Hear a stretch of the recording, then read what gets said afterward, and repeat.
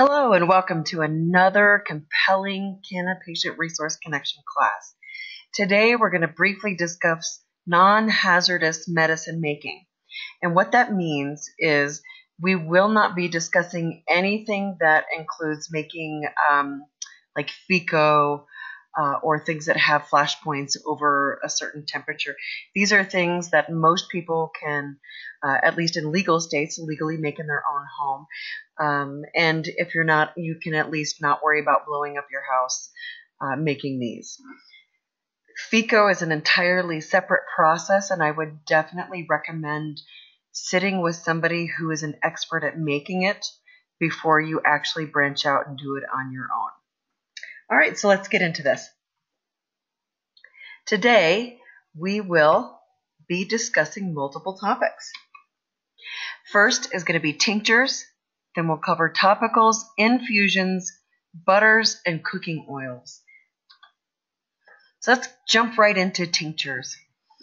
For tinctures, regardless of whether it's cannabis or not, you're going to use 2 to 3 grams of medicinal plant material per ounce of tincture solvent. There are multiple tincture solvents that you can use, including glycerin and alcohol, but the general rule of thumb that we found in medicine making books is 2 to 3 grams of medicinal plant material per ounce of tincture solvent. Of course, if you want this stronger, use more. If you want it weaker, use less. No, with glycerin, vegetable glycerin, you do need to refrigerate it as it cures in your house, and it does take longer to cure than an alcohol-based tincture. You can soak these things as long as desired. The longer you soak them, the more plant material will be drawn into your tincture there. And some people do soak them for weeks or even months. It just really depends on what works for you and your preferred methods. Some people really love the long soaks. Some people really don't. Also, just to remember, chlorophyll, because it is part of the cannabis plant material, it will get into your tincture and it treats constipation. The longer the soak, the more chlorophyll is in your mixture. So just keep that in mind if you're trying to treat GI issues or belly issues. Also know that vegetable glycerin is a very sweet solvent. And for some people that can actually be too sweet. And just on its own, it has been known to upset people's bellies. So for any type of gastrointestinal issue, I would definitely not recommend going with vegetable glycerin and using other forms of tincture. Alcohol, just know the higher the proof of the alcohol, the less water is in it and the less chance for spoilage or contamination.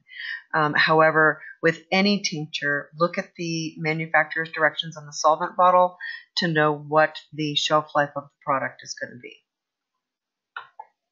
Never, ever, ever drink isopropyl or rubbing alcohol.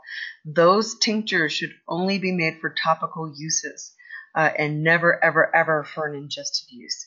That will definitely mess your liver up. So topicals, getting into that. Topicals are one of my favorite things to make because they're easy and they can be as simple as an infused coconut oil or as complex as a mixture of butters and lotions and different things like that. You can also tailor a topical to meet your specific needs. So what that means is basically when you make a topical, you're going to choose a base for it. It's either going to be a wax, which is like a beeswax or a soy-based wax. A lot of people are very animal conscious these days. They don't like to use the beeswax. I do like to use the beeswax because I find it's a more natural product, and I react to soy, so I can't use it. There are butters, and there are tons of different types of butter, from cocoa butter to shea butter, kokum butter. Shea and kokum are mentioned here because I use both of those butters in my topical that was pictured in the previous slide. Shea is very pliable, and I like the fact that it doesn't harden to where my fingers can't actually get the topical out of the container. But I also like to use kokum butter because it's good for skin issues, and I have what's called mast cell activation syndrome and several autoimmune disorders, so skin issues kind of go hand in hand with that.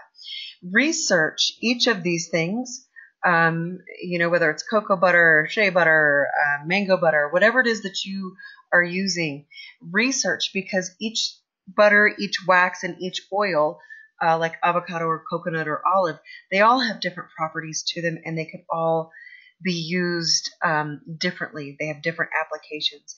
There are times where you're going to want to use olive oil or avocado oil, or different waxes, or even something like lanolin, which is a very thick type of base. Now, if you're trying to tailor this to your needs, what you're going to want to do is get to know your essential oils, and non-cannabis related essential oils. There's more than just cannabis out there, and most illnesses or most ailments have multiple natural substances that can be combined together or used to help relieve symptoms at best with those things. And you want to add those types of essential oils into your topicals. The one thing you want to make sure is that they're therapeutic grade and organic. So for example, clove, peppermint, and eucalyptus all have pain relieving properties, though some of those you can't use around kids, so you need to watch. Some of these may upset seizures, some may not. If you are having issues with circulation, yarrow tincture might be something that you add to your topical. Or if you have skin issues, look into things like carrot seed, lemongrass, and lavender. All are good for skin, but know that lavender can be a little bit of an irritant, like clove and peppermint. So just make sure that you go easy on those, but tailor your topical to meet your specific needs. There's no reason you need to be using a topical made for someone else. So to make topicals, I use a double boiler method on very low heat. The mixture should never, ever get so hot that these oils bubble. You just want to lightly melt everything together. And once everything is melted, you blend it on high with an electric mixer for about 7 minutes. And I immediately stick these things in my freezer. Otherwise, I find the oils and everything separates out. So it helps to maintain a really good consistency if you just throw it in the freezer. But just note, don't put it in the same freezer that you've got frozen food. Otherwise, the hot is going to make the cold defrost, and it will make your food in your freezer go bad, and you don't want to eat bad food. So let's get on to infusions. Infusions are usually just ground up plant material soaked in liquid or water or oil or something, right? Pictured, we have a crockpot cannabis coconut oil infusion that's everybody's in the process of making there, and it's straining out into that jar. Know that tea is an infusion, and hot infusions are actually the most common forms used with cannabis. People make butters and coconut oils and infused olive oils and avocado oils for various things, whether they're cooking with them, using them topically, or just putting them into capsules. Know that the only difference really between an infusion and a tincture is the concentration. Tinctures are a lot more concentrated. So here's the difference between cold and hot infusions. Basically, a hot infusion you make in the same manner you would as a tea. And that's about 1 gram of plant material for 2 ounces of liquid. So you pour hot but not boiling liquid over the material, let it steep. Always use glass or stainless receptacle with a lid, and you can steep it for 30 minutes, but it also can be steeped for several hours, just depending on the strength that you want it. For instance, if you're making a hemp tea or a cannabis tea, let that sucker steep. Now, cold infusions, 1 gram for every 2 ounces of solvent, whatever it is that you're using, oils, liquids, whatever. Use room temperature solvent and let it steep overnight at minimum. Some things like glycerin require a lot longer time, so it just depends on your solvent. So if you're making a cold solvent, it may take a very long time for this to steep together and actually become an infusion. So just be mindful of that if that's what you're making. The difference is, though, the cold infusions will preserve most terpenes, and it will preserve most of the acid forms of your cannabinoids versus the hot infusions. When you start adding heat into cannabinoids, especially those acid forms that are unstable, they tend to decarboxylate, and you end up with different things. So it truly just depends on what you're looking for. When you're done steeping your infusion, strain it out. Water-based infusions need to be used within 24 hours. Think teas. You want to drink those suckers down. Others you can store in dark glass bottles according to the solvage storage instructions. Some, like vegetable glycerin, require refrigeration after they've been opened. Others don't necessarily require refrigeration. It just depends on what you made your infusion with. Canna butter. And this is a very blurry picture of me boiling cannabis and butter together on my stove in the water bath method. Basically, you just take, it can be made with fresh, dried, or vapor poo cannabis. And if you use a flower vaporizer and save what's left after you vaporize it, generally there's medicine or cannabinoid content still left in those, but it is going to taste horrible. So understand that whatever what we call vapor poo smells like is what your butter is going to smell like if you make it from that.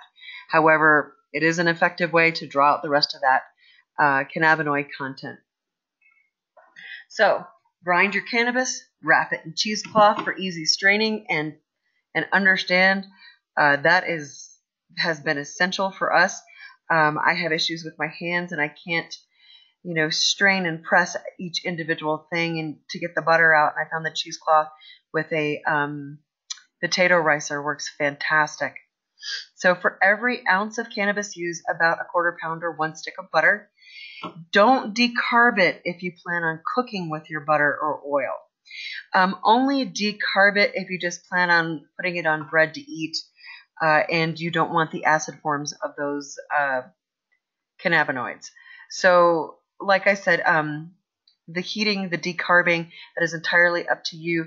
But if you're cooking with it, I would suggest not decarbing, because that process is generally going to happen when you cook with it.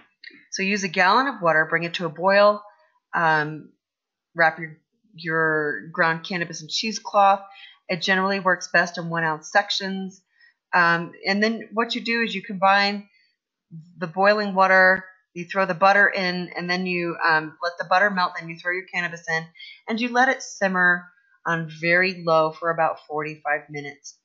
I know some will simmer it for 4 hours or even more, depending on the desired strength and what type of cut you have with your cannabis. If you're using seeds and stems and all sorts of things like that, you probably want to steep it a little more.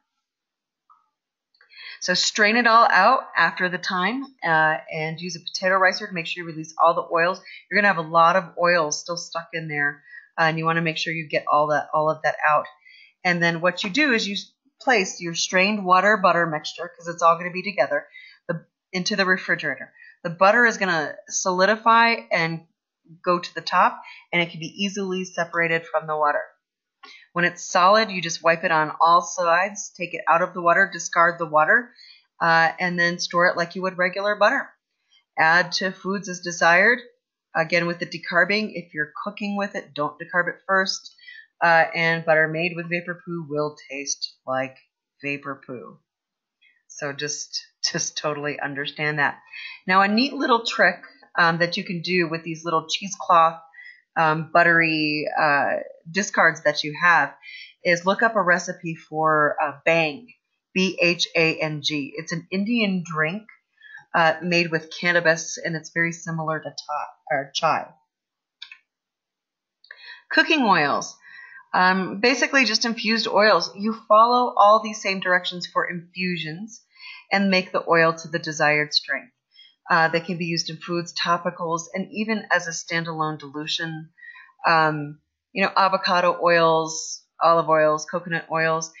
Using this therapeutically, do not use hydrogenated or oils that are really bad for you. Try to maintain the healthiest balance possible. Thank you very much for attending our class. If you have any questions whatsoever, please put them in the comment section, and check out our other classes like cannabinoids and terpenes, beginner therapeutic cannabis, and our leadership series. Thank you very much.